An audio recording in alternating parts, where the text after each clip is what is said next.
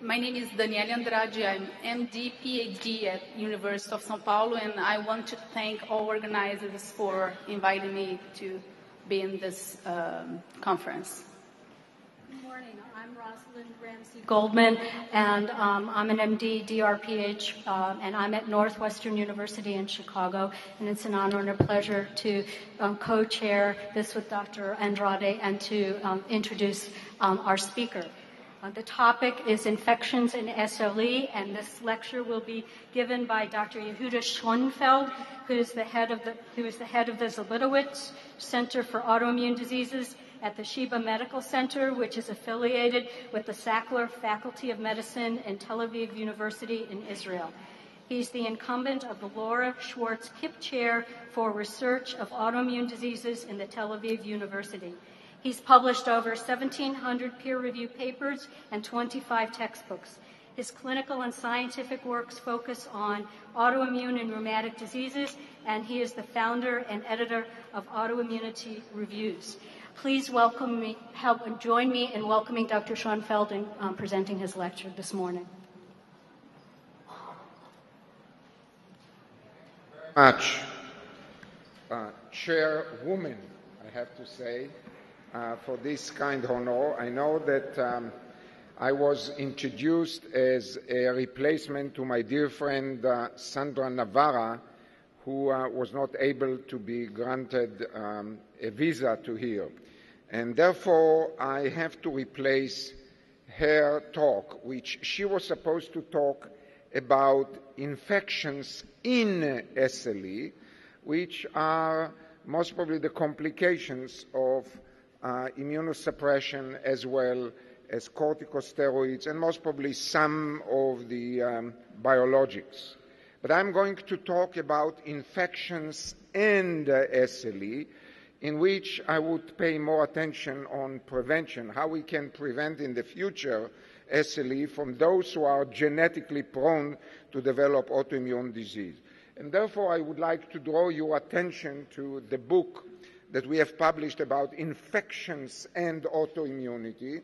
And I can say that by and large, infections are the most important environmental factors inducing autoimmune condition in genetically determined people, and to a book in which you can see was translated to Chinese, just in case that you do not understand the English, and in which we refer to the 180 different autoantibodies characterizing different autoimmune diseases.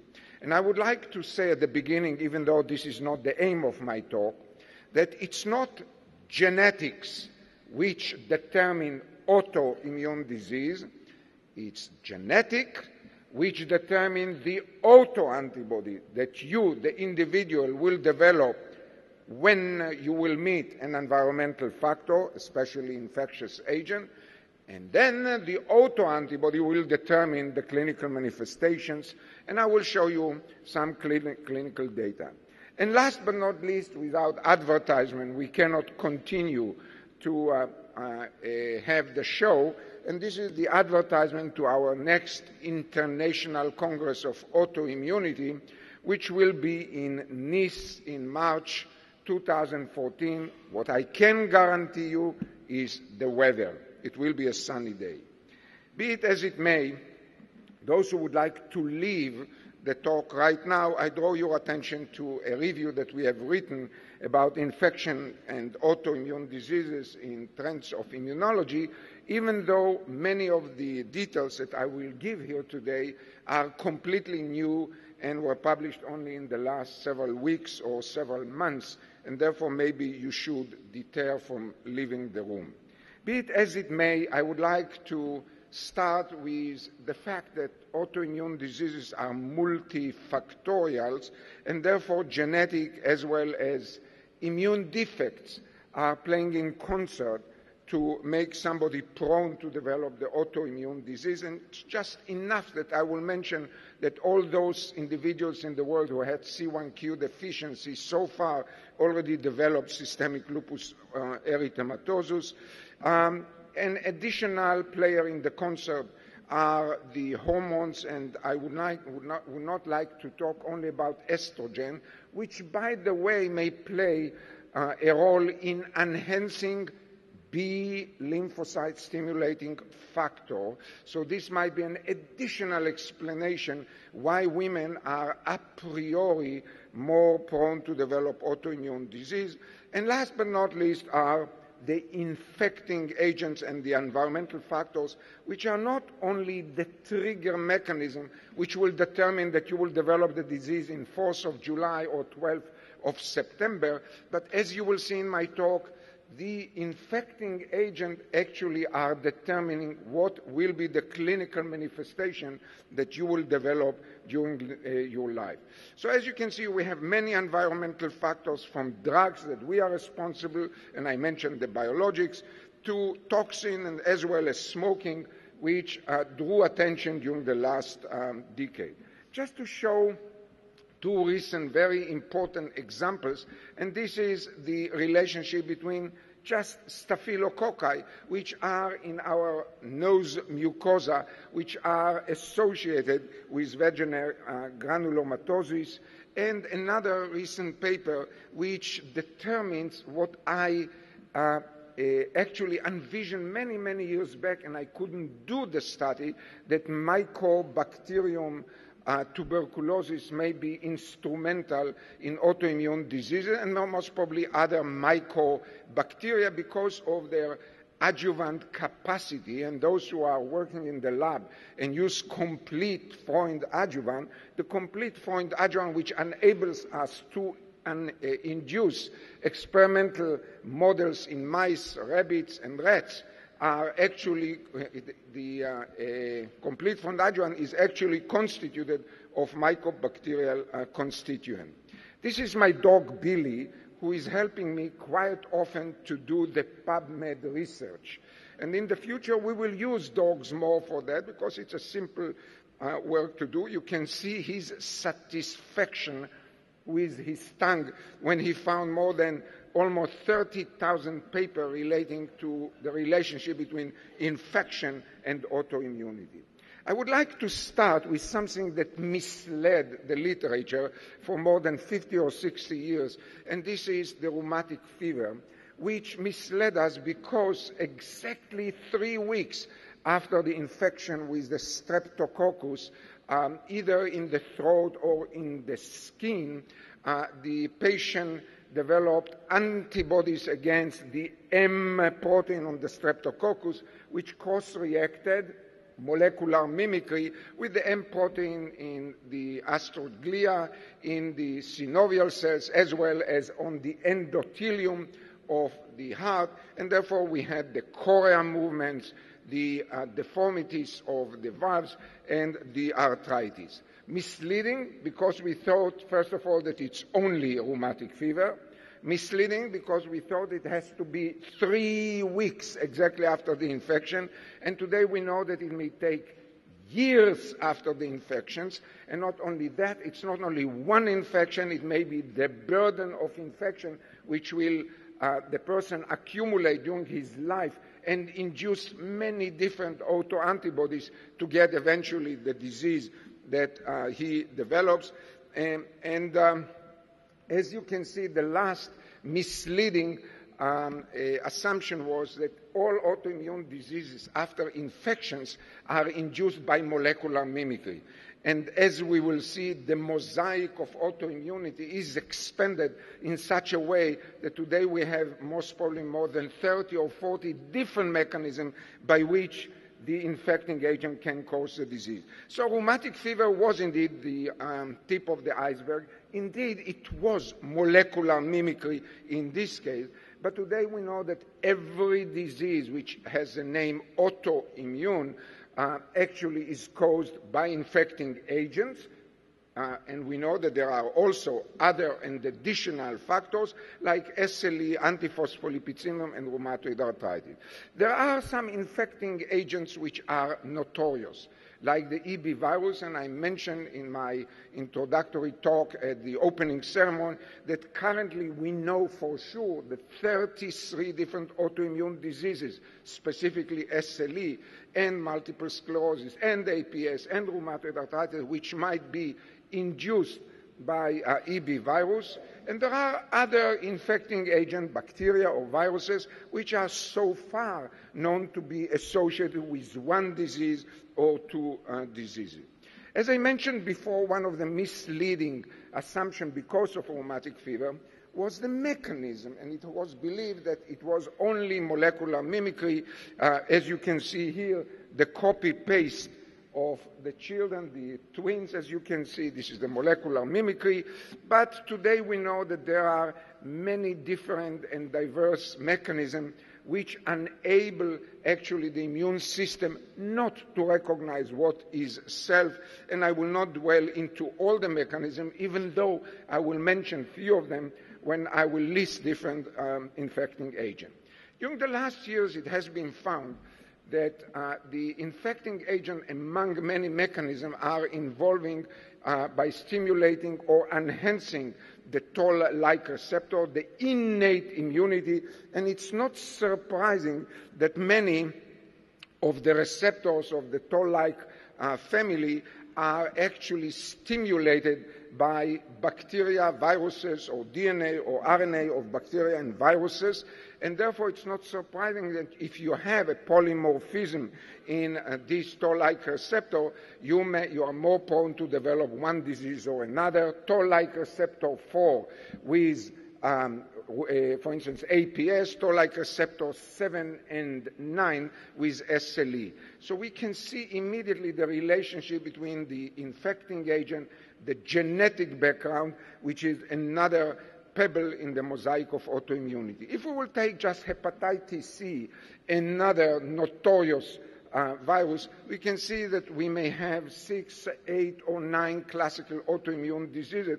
The most prominent is mixed cryoglobulinemia, in which today we direct the therapy against the virus rather against the disease manifestations or mechanism.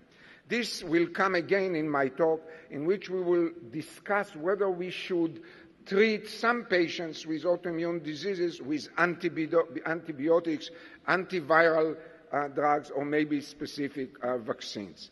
When together with my friend Elias Tubi, we have analyzed what happens to carriers of hepatitis C that are more prone to develop these 9 different autoimmune diseases, we have found that these patients have very high levels of the BLyS, the B lymphocyte stimulating substance, so much so that the levels are very similar to SLE patients.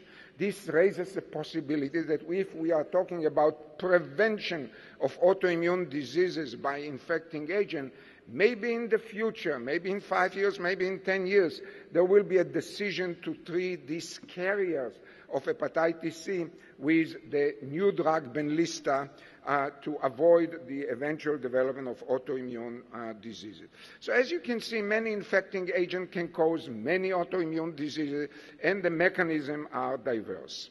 Now I would like to draw your attention to the interplay between the infecting agent and the genetic background. And I would like just to talk and to dwell into EB virus, which is so important in many autoimmune diseases. Let's take a patient with HLA-DR15 that is very romantic, as you can see here in the picture, Italian picture, and kiss his mate and encounter EB virus from her or she from him.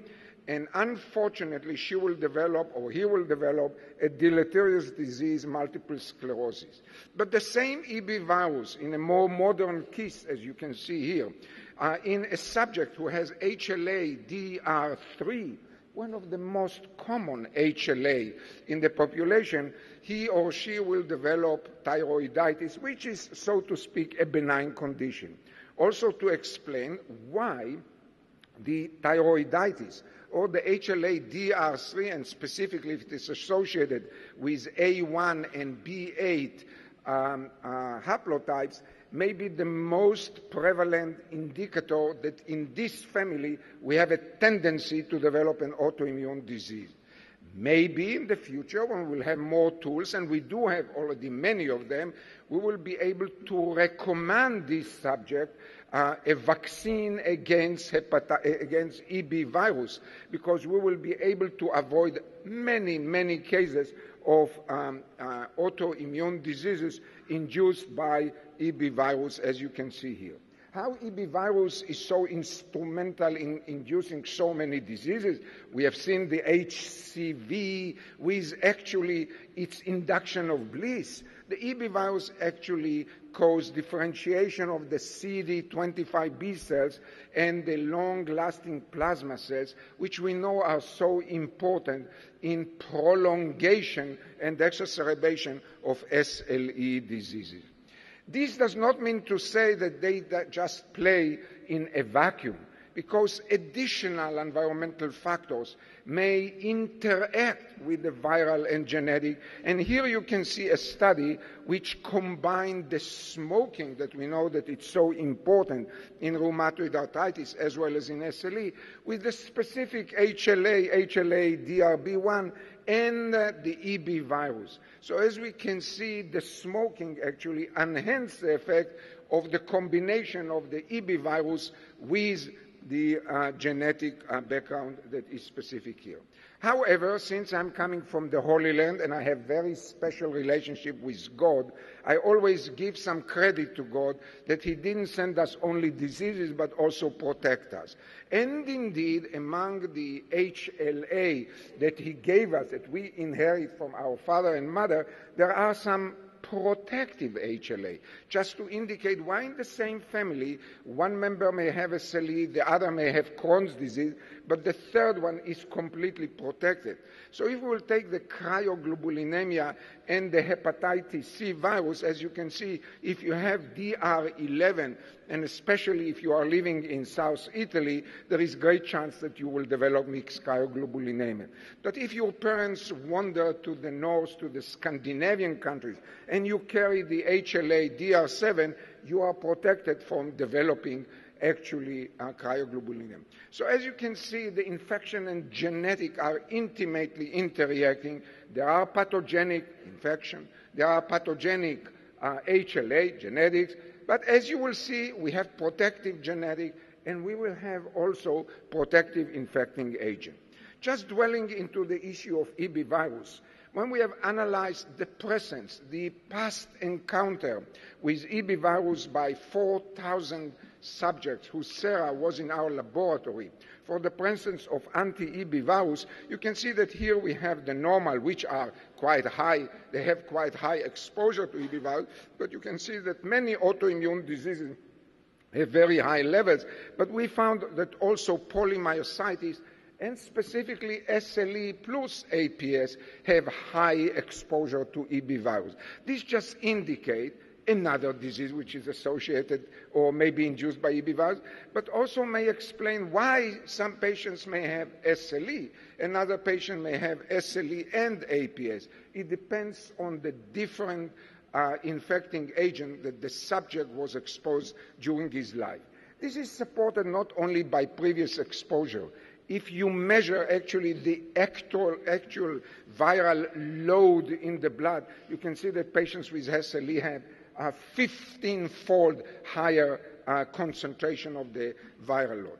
But we ask the question, with what the presence of, or the previous presence of EB virus is associated with SLE, and we started with the clinical manifestations. And here we had a big surprise, namely that we found that EB virus causes SLE, but you are lucky, it will be what we call mild SLE. What is mild SLE? SLE that may respond to Benlysta.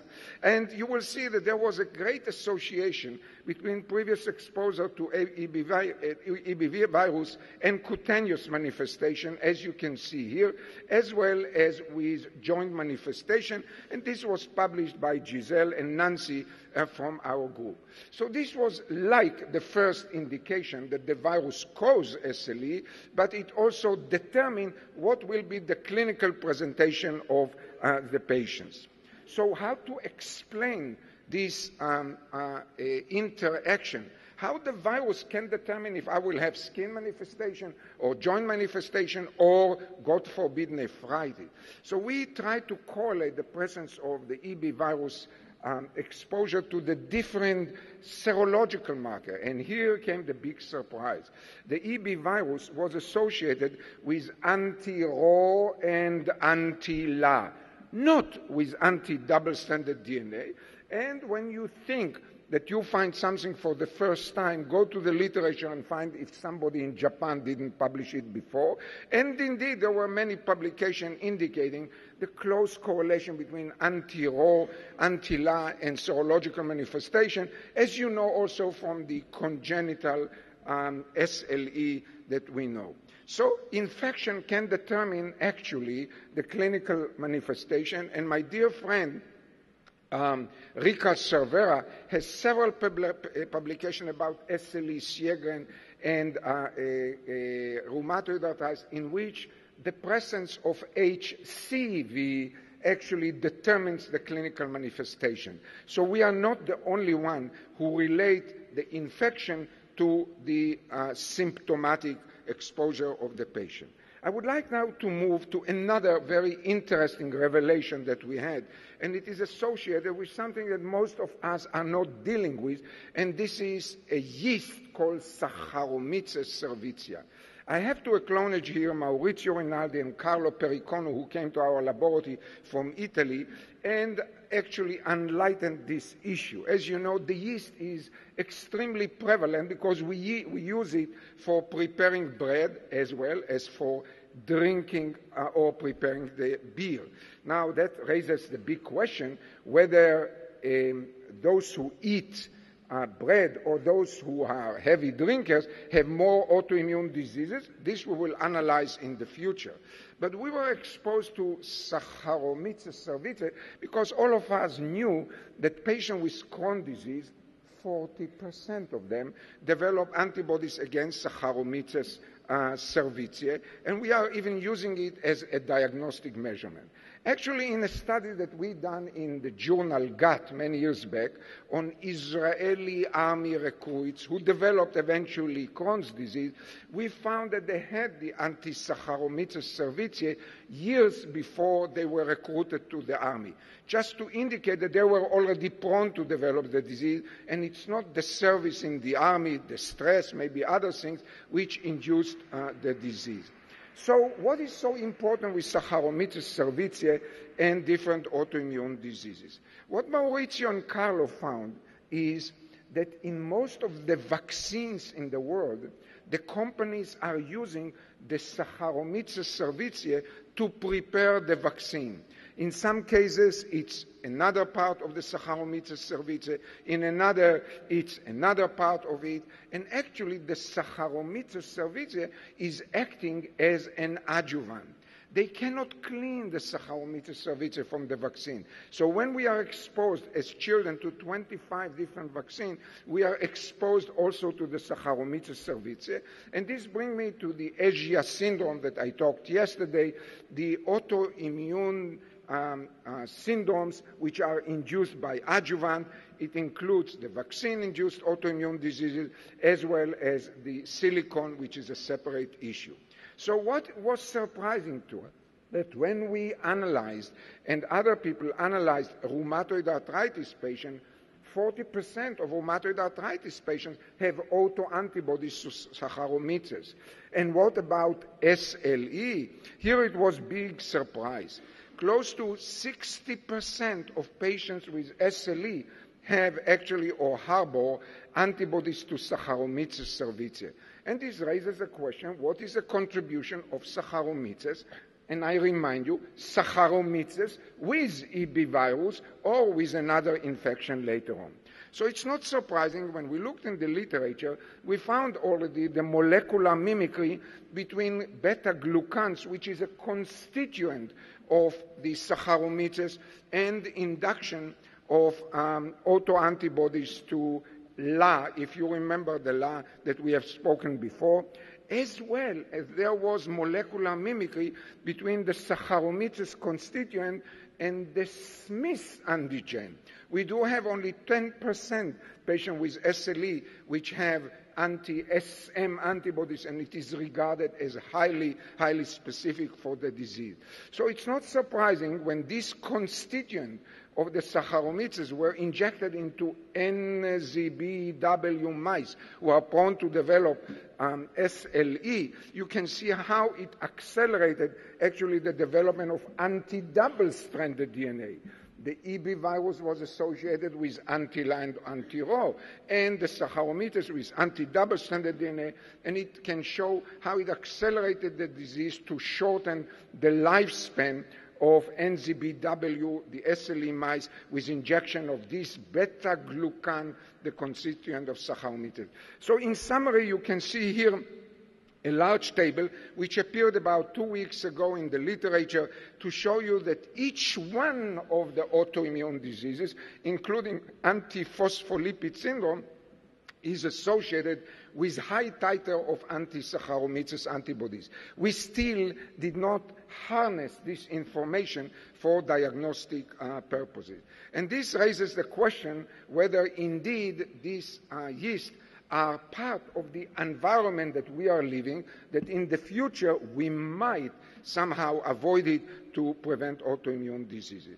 The last question is whether we should, or the two last questions, whether we should add antibiotics to our armamentarium. And I would like to follow with Helicobacter pylori. When we have analyzed our 4,000 sera of patients with autoimmune disease, we find that some of the diseases you have previous... Sorry?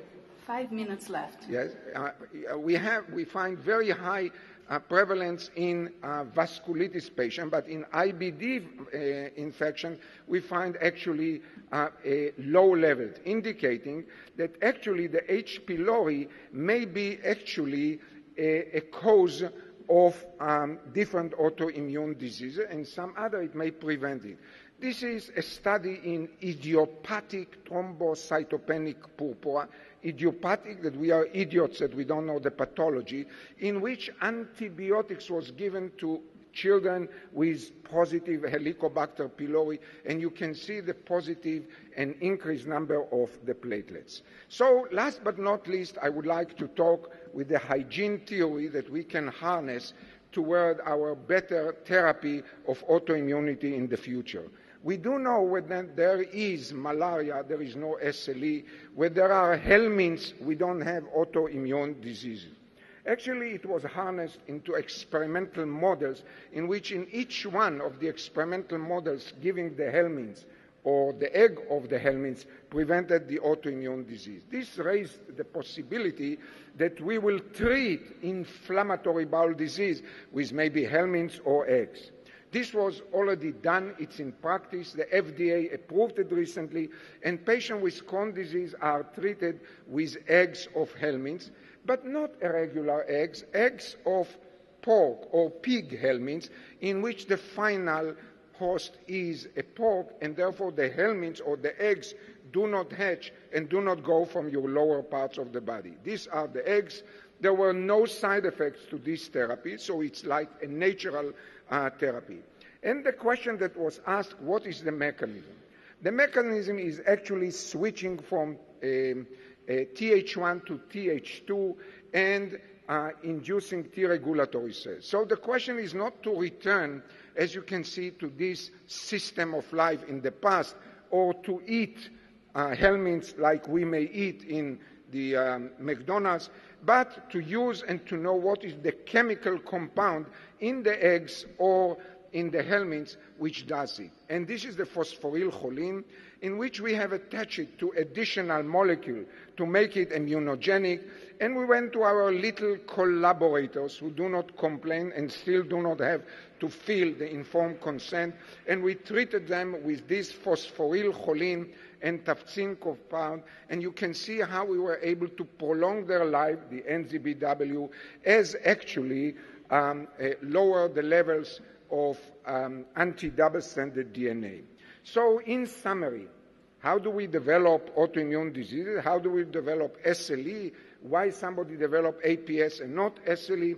It will be determined by the infectious burden that you are exposed to in your life, together with the proper genetic. It may be protective, it may be pathogenic, and it will involve the different infectious agent that you accumulate during your life to see if your disease will stay as SLE or will be diverted to APS, or you will develop SLE in the future.